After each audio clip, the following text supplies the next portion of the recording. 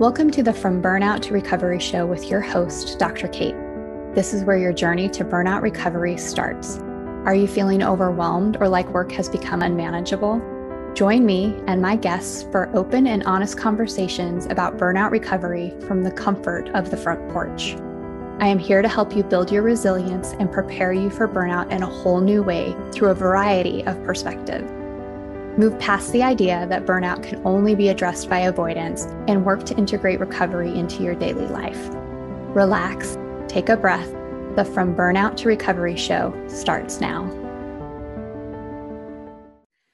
Hello, everyone, and welcome to the From Burnout to Recovery show with Dr. Kate on Transformation Talk Radio and member of the Cornelia Stephanie Media Group. I am your host, Dr. Kate, and I'm excited to welcome you to our show today. Remember, as you are enjoying the show, to hit that subscribe button, give us a review, and share this with someone else who needs to hear this message about burnout.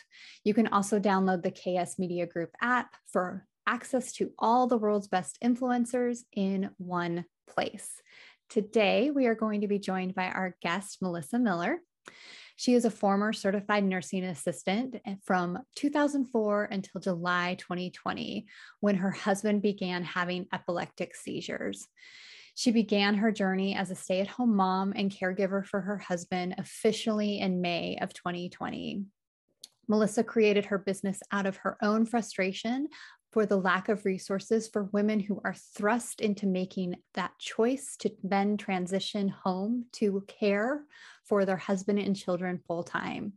She is passionate about offering support that she never had when she began her journey and being sure that women take care of themselves from day one. Melissa, welcome to the show.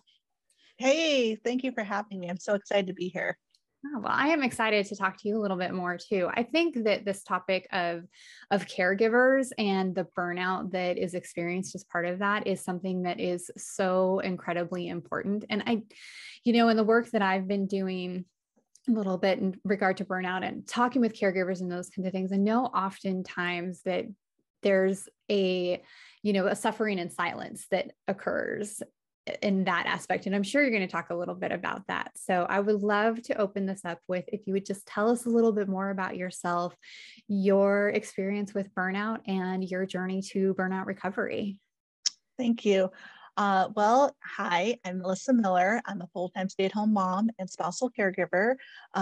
15 years experience as a healthcare worker, primarily in long-term care facilities. That was my passion. I really loved advocating for the elderly because they're often forgotten and neglected, and I loved it, and I thought I would do that indefinitely. And so having a former career in healthcare, you tap into making sure that you're taking care of yourself anyway, because it is spiritually, emotionally, mentally, and physically draining on you. So you're having to take care of yourself anyway. And then plus you're still a mom and a wife and everything else in between. All the things, right? Right. Yeah.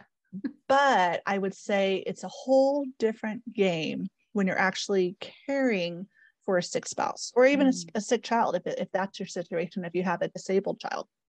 It's a whole different game.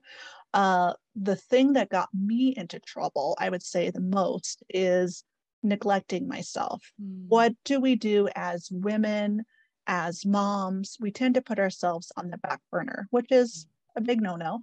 And I would say that's what led to me really burning out. I would say the beginning of 2021. By January, I was just having a lot more health problems than I typically do than just my baseline, because I have some chronic things of my own that I struggle with. I struggle with hypothyroidism, and I've been prone to deal with a lot of gut problems related to that in of itself. And it just got so out of control. And I put it off until about spring, I would say April, May of 2021.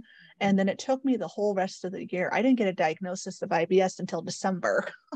And I was having to get, and I had neglected my journaling and other little tips that have helped me with coping spiritually, emotionally, mentally, and physically with my self-care.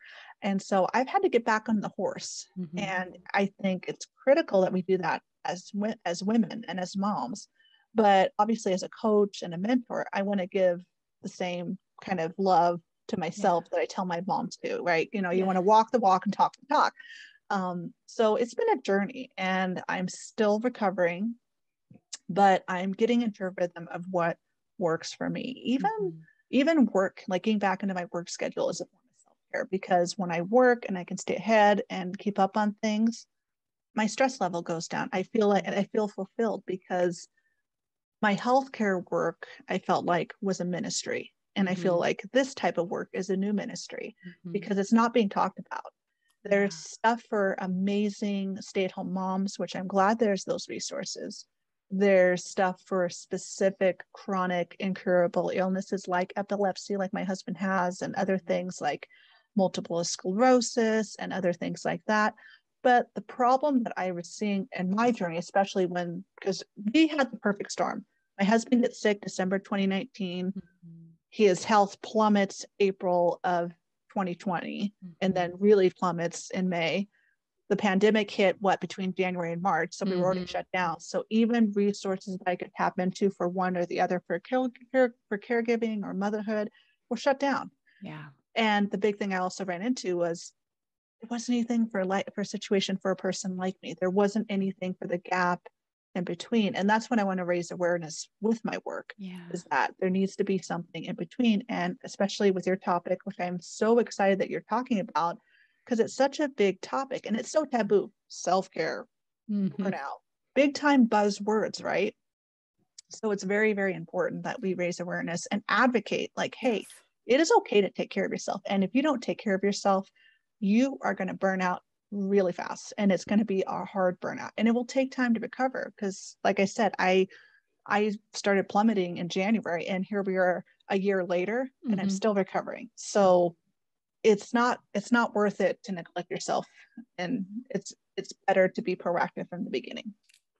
I could not agree more about that proactiveness in the beginning. Although it's those of us that have experienced burnout, like, we don't do that because it's hard to recognize. It really does sneak up on you, I think. And I think you had said something about the fact that it sounded like you had a pretty good recovery practice for yourself when you were working in healthcare itself. But when you were in this new role of caregiver, that some of those things kind of went away in that transition piece. And I think that that is an interesting thing to highlight for our listeners, because sometimes when we transition, in burnout, or someone's going from a job or something to that effect, we lose track of some of those habits that we've developed. And so just highlighting that a little bit. When you kind of started recognizing where you were at the beginning of 2021, and you were realizing like, oh, hey, now I'm starting to experience some burnout with this, with spousal care and parenting and all of these things, what were some of the first steps you took to get yourself back into that harmonious space? It wasn't easy. But I'd say the three things, that worked the most for me were getting back into journaling. I've always kept a diary since I was a little girl. I haven't done much in my 20s and 30s, but man, with all the trauma, because I'm going to actually use that word, trauma. When you go through a transition and you burn out, there's usually some sort of trauma that has occurred, whether that's the shock of becoming a mom after giving birth, and then just, okay, you're presented with this beautiful new life, but then you just go home to the hospital with no manual. You're sleep deprived. You have no roadmap. You know what I mean? You're totally going at it at your own, even though you might have support, which is good. You don't have necessarily a blueprint about, if I do X, Y, and Z, I will get to A, B, and C. It doesn't work that way. And so then that creates more stress and overwhelm. You have the trauma of that, especially using that example, if your birth didn't go as planned, if there was complications. So there's that trauma. Same thing is true for caregiving. Whether you're a healthcare worker dealing with a pandemic, I still have friends that are still practicing as nurses and certified nursing assistants amid the pandemic. And oh my gosh, it is so heartbreaking to see how burnt out and exhausted they are from all the craziness that they're dealing with right now. So there's trauma there. And then there's trauma with the situation that I've gone through, where my husband and I have this anticipated beautiful life that we're going to have in terms of working opposite shifts, raising our daughter, working opposite shifts to alleviate the need for paying a lot of money for childcare, because hello, it is expensive, especially where we live. And to have that and have all these goals and to have it just ripped out from underneath us unexpectedly with an illness that he had no prior history of as a child. He had no family history of it. And he falls in this horrible 20% of the population that, for no apparent reason, he is diagnosed. He's one in the 20% of the population that, for no apparent reason, will be diagnosed with some sort of seizure disorder. Yeah. So there's that trauma, and just adjusting to our life the way it is, because we both can't parent the same way that we used to. I have to be the one that's the supervising adult, because I'm the one that needs to watch out for attacks. I'm the one that needs to give up medicine. I'm the one that has to call the doctor, argue with insurance, you name it. The list goes on and on, and chase a toddler, I might add, in between it all. Yeah. So there's all sorts of trauma. Okay, so I think it's important that trauma can come in many forms. And so if you're listening and you're like, oh, trauma, that's such a taboo cliche word, it doesn't apply to me, there can be other types of trauma. Okay. And it is totally okay to need to release that, whether that's writing, journaling, yelling, screaming, crying. You have to release that before you can move forward and be on the road to recovery. Because I had to do that. I had to do a lot of journaling, believe me, where I'd write like 4 or 5 pages where I basically was screaming words, and so that I wouldn't be screaming at my family or someone else into my notebook. I had to do that. Other things that have helped: music or something inspirational, something that can help you feel calmer. Yeah. Because our brain likes to keep us safe. It is just struggling and fighting and yelling at us to, I can't deal with this. This is an uncomfortable situation, and I don't know what the heck of how to deal with this. And so we have to be in control and say, listen, I know you're scared. I'm scared. I understand that fear. I understand that trauma, but we need to step back, and you have to trust me to get us through this situation. Even though it looks like there's no safe way through, we have to trick our brain into going that there is a safe way through. Yeah, I appreciate that. And that aspect of releasing that trauma is so important, and finding ways to do that work for you. For some folks, it might be, journaling. It may be that, a counseling experience or working with a coach. And so, where are my external processors who got to like talk it out, right? So talking to another person, absolutely. That yelling, I let a lot of mine out in the car when I'm by myself. So I just yell at other drivers, right? And, I just assume they can't, at least they can't hear what I'm saying. They can probably figure it out by looking at my mouth if they're in that aspect. But I think that that's an important piece. The other piece with trauma that I think is really important for us to remember is that it's not comparable. No. Like the trauma that I experience in my life, and we all experience trauma on some level. And when things happen, I think you talked about that with like transitions, definitely, a trauma piece. And we react to them differently. They show up differently for us. And that's true for like every human being. So, I like to make sure like listeners don't get into like the comparison cycle of trying to compare your trauma to someone else's, or how it's manifesting for you and how it comes across for other people. I think that's incredibly important. Absolutely. And here's the thing. I would also be careful with the trap of comparing traumas. You may have already experienced trauma, like, well, I got through that one and I should be tougher. And, because I've experienced multiple traumas. Yeah. Exactly. I personally, just to kind of piggyback off what I know from my own journey, is I experienced trauma of racism as a little girl for being Asian. I was the only Asian kid, 1st through 4th grade, in a predominantly Black and Hispanic school. And it was bad. We ended up in the principal's office once because it was that bad. It was horrible. So there's that kind of trauma. So I've had for years just struggled with how I look, being comfortable in my own skin. That's always been an underlying confidence issue or piece, if you will. There's the trauma of finding love. I had a crummy relationship before I had my husband. I talked about pregnancy and birth. We went through 6 years of infertility to have our daughter. And then we got pregnant and things were going fine like the first half of my pregnancy. But then we experienced complications going into my 3rd trimester. I got all this extra weight and amniotic fluid. My daughter went transverse. And long story short, we lost our home birth because that's what we planned to do, because that's what we felt comfortable with. And instead, we ended up having to have a pre-planned cesarean for safety, because our daughter was estimated before birth, she was estimated about 11 pounds. She was 12 pounds when she was born. I'm only 5 foot. And my husband's 6'1". So do the math. It just was not so safe. that, yes. Yeah. So there was trauma there. I mean, Absolutely. I'm thankful that they caught it, and that our midwife and our specialist and our OR team were able to come together on a group front and figure out and make the executive choice of like, this is the situation. Yeah. Let's not put the 2 of them through more trauma or an unsafe situation. And so we came through fine. We were safe. But there was that trauma. You have that trauma of what you plan. And that's okay. I want to say too, to that piece, that trauma isn't necessarily just from the aspect of something bad happening to you.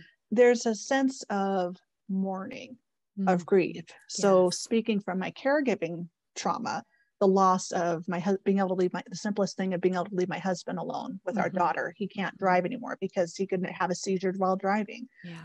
There's just all these different things that you have to release and let go of and come to peace with, both the person who's being cared for, but also the caregiver.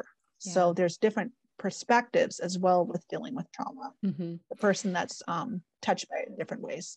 Yeah. Bringing up that piece of grief, I think, is so important, and actually something that kind of, grief came to mind as you first started talking about trauma and transition and those kind of things. I'm like, yeah, there's a grieving process there for the shift and change in your life. And, when you're making those changes and those kinds of things.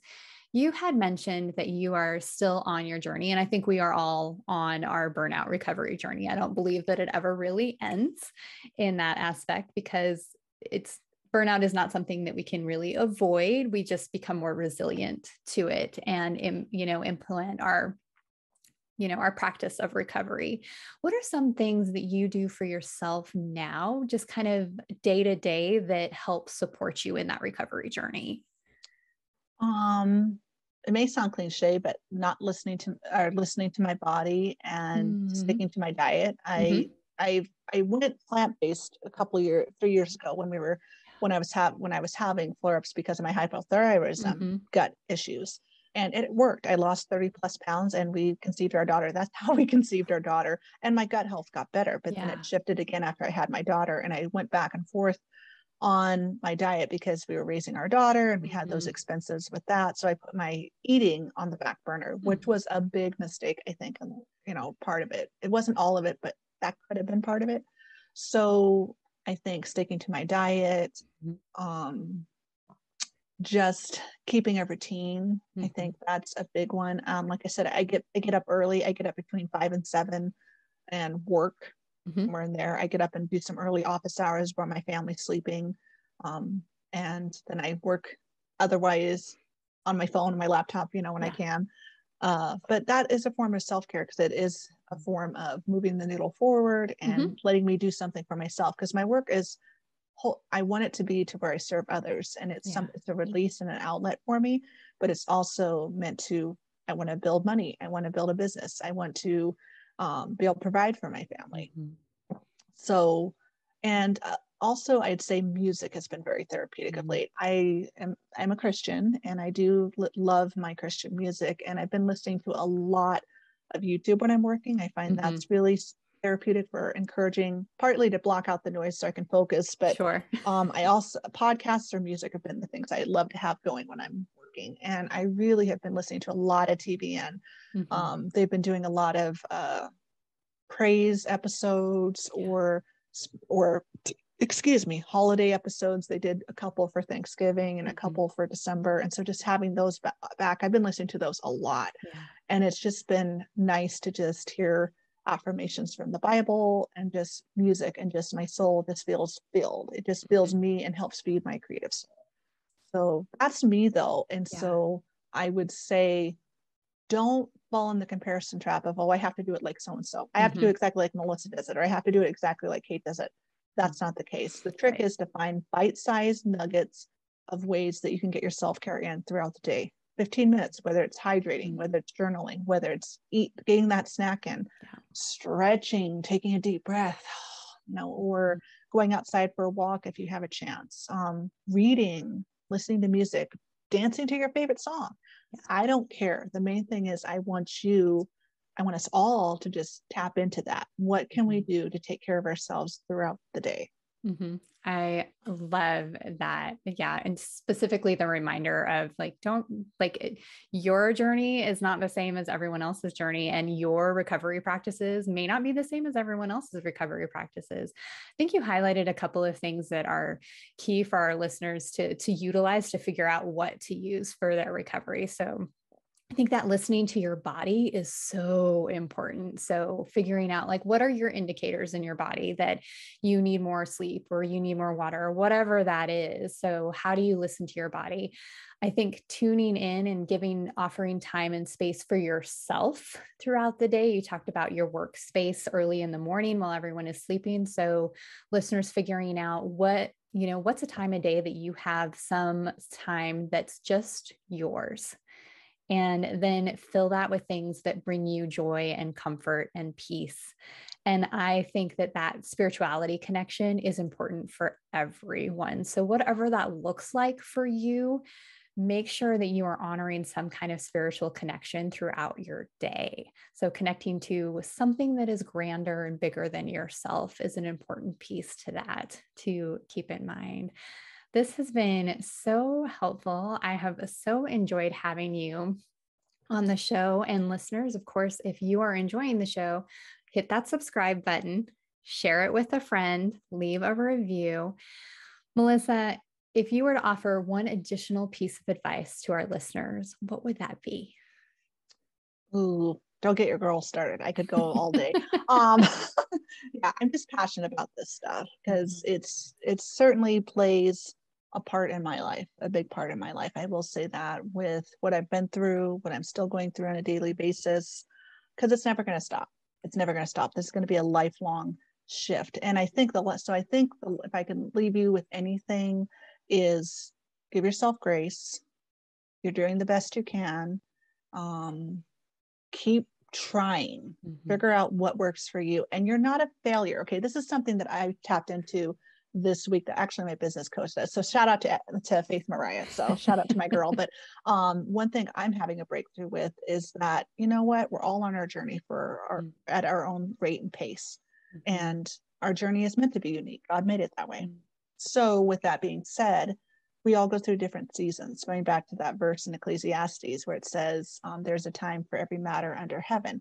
So if that's the truth, then that means it's okay in this season to go at a pace that you feel in your gut is right for you. And in the next season, it's okay to go at that pace that is right for you, because things do change. So with thinking about burnout, tap into the belief also too, or the realization that it will change. Okay.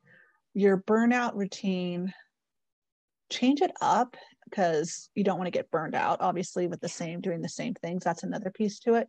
But also be flexible with changing and shifting things to what's going on with your life in any given season, because there's different seasons. I'm in a different season, even being 2 years into my caregiving journey. I'm in a different season now than I was when I had a smaller child, than when I was not so organized or had a good handle on how I could balance motherhood, being a wife, being a mom, and running a business.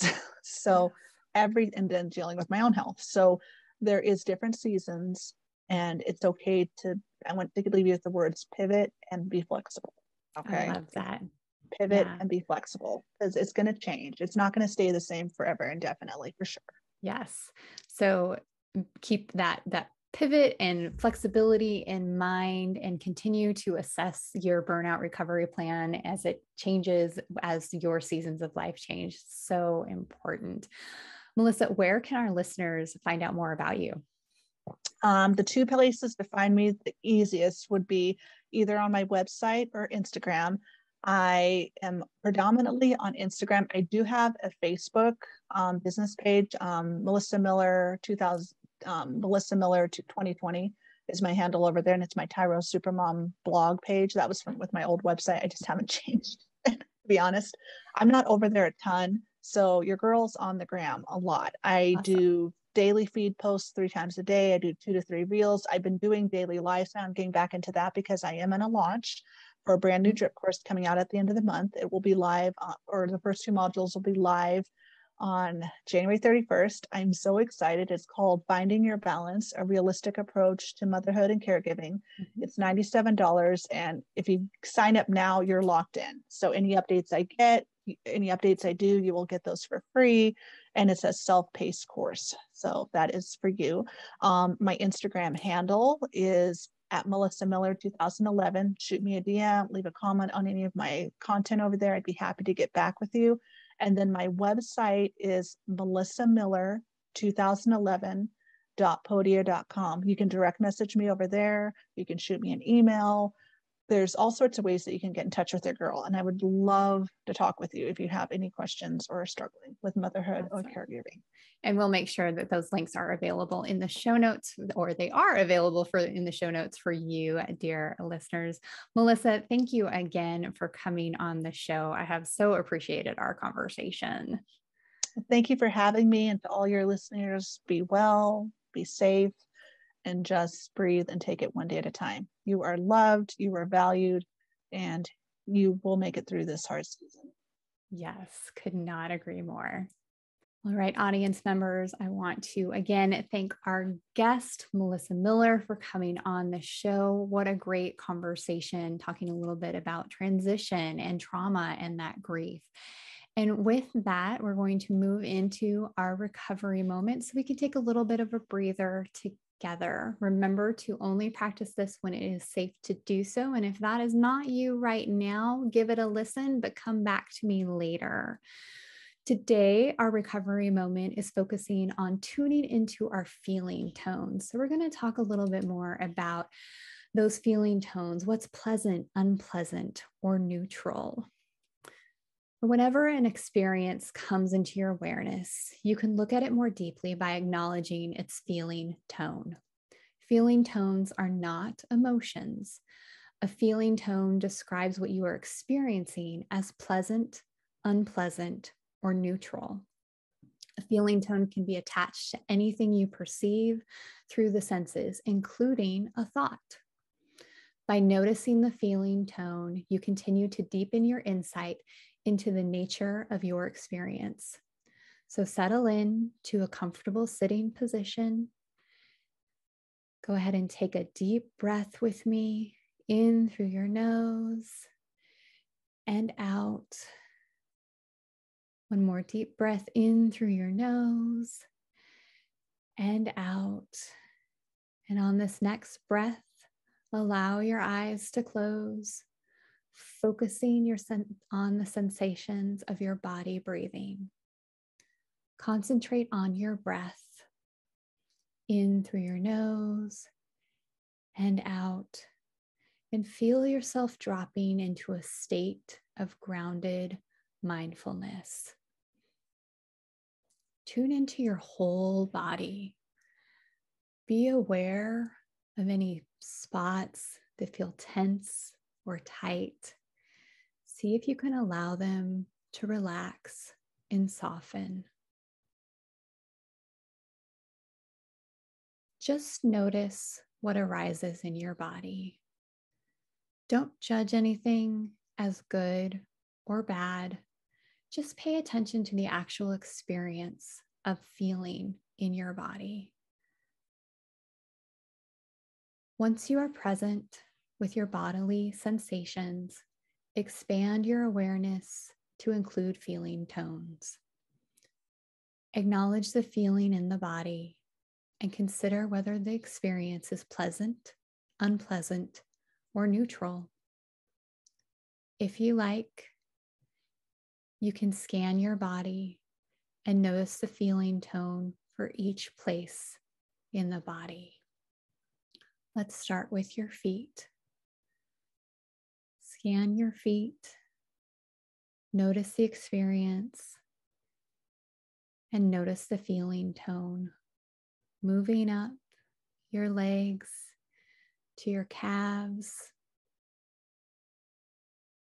your knees, your thighs, buttocks,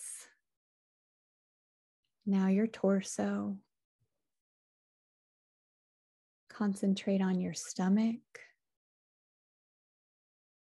your lower back, on up to your chest, feeling the rise and fall of your breath, noticing any bodily experience you have there. Notice the feeling tone. Is it pleasant, unpleasant, or neutral? Moving on up to your shoulders and neck,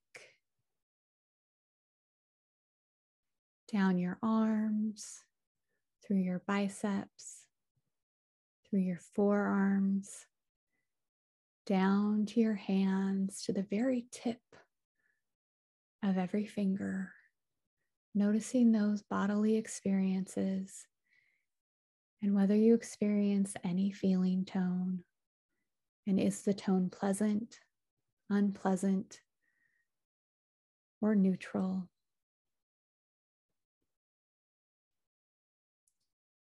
Move back up your arm, back through your shoulders, up your neck, into your face, into your head. Include the sense of hearing in your practice. As a sound arrives into your awareness, note that you are hearing what you are hearing and observe the feeling tone. Continue to listen as the sounds come in, noting what they are and observing the tone. Is it pleasant, unpleasant, or neutral? Now include your thoughts. You don't need to dive into exactly what you're thinking. Recognize when a thought is present and if there is a feeling tone attached.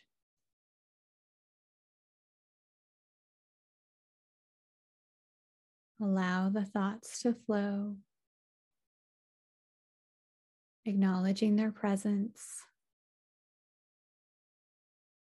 considering the feeling tone as pleasant, unpleasant, or neutral.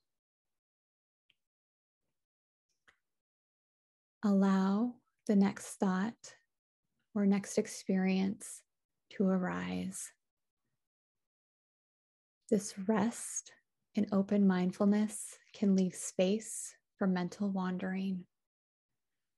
Remember that you can always return to the breath as your anchor during this practice, in through the nose and out, in through the nose and out. Continue to take a few deep breaths, settling back into your body, noticing the space you're in, your present surroundings. Take a breath in through your nose and out, in through your nose and out. And when you're ready, you can open your eyes and strive to move through your day. And as you do, see if you can notice the feeling tones attached to what you see, hear, and feel. Remember that for more recovery moments, you can follow me at Dr. Kate Steiner on Instagram and subscribe to the From Burnout to Recovery show on YouTube. I am so grateful for our guest, Melissa Miller, for joining us today. And as always, I'm grateful to each of you for listening. Thank you for joining us on the From Burnout to Recovery show with Dr. Kate on Transformation Talk Radio. I'm Dr. Kate, and I wish you peace on your journey. Thank you for joining me on the front porch today. And remember that you can download your free Burnout to Recovery Reflection Journal on my website at drkatesteiner.com. Be well, my friends. Thank you for joining me, Dr. Kate, on the From Burnout to Recovery show, where you are starting your journey to burnout recovery. You are invited to join me on the front porch every second and fourth Friday of the month on transformationtalkradio.com to continue growing in resilience and integrating recovery into your daily life. If you would like to learn more or find out how to work with me, visit liftwellnessconsulting.com.